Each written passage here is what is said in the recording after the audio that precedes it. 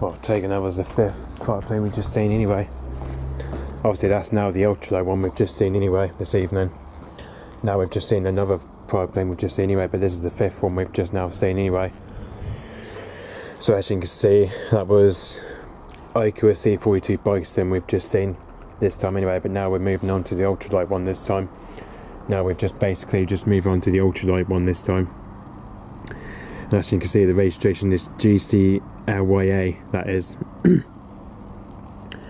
Which, as you can see, just from here is literally just flown here about 21,000 feet from here.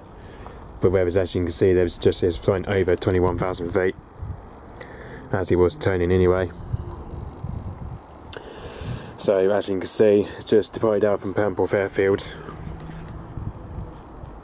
So as you can see, it's just departed out from Pamporth Airfield just around 6:48 PM anyway.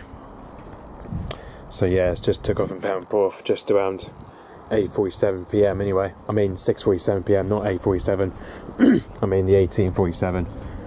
So as you can see, it just took off at 6:47 PM from its base to Pamporth Airfield anyway. And that is the ultralight one we've just now seen this time.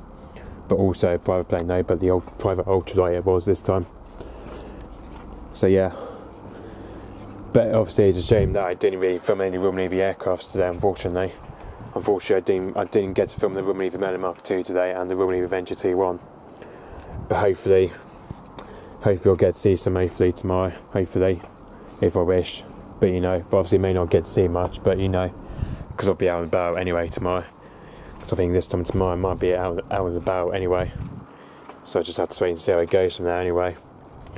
Because obviously, you know, I have been seeing Royal Navy aircraft this week, but hopefully I might get, maybe see on Friday maybe, I don't know. Depends how the plane goes anyway. Okay, so, yep, now it's the ultralight one we've just now seen, but obviously now is the Ikarus C-42. Okay, so, yep, thanks for watching, bye-bye. And also, you should be heading back to its base at Pamporth Airfield very soon.